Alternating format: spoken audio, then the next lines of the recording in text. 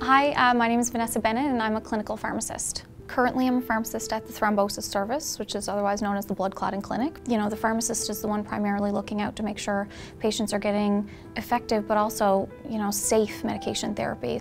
Right now we're in crisis because we're having problems with recruitment and retention, and we're in a crisis because we're short-staffed. The wage gaps between, the public sector and the private sector are massive right now, even for new graduates who don't have any first-hand experience. I've thought about leaving the public service, but in general I think I would really rather be part of the solution than part of the problem. My hope is that we would eventually be in a place where, people enjoy going to work every day because they're not overworked and underpaid.